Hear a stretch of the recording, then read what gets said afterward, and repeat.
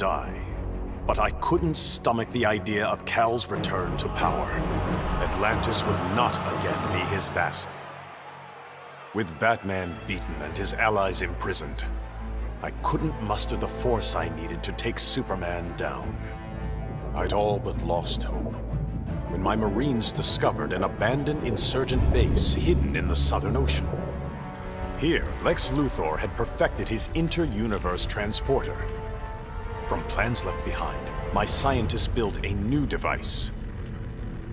Now I go and ask for the help of those I had fought. I must also ask their forgiveness.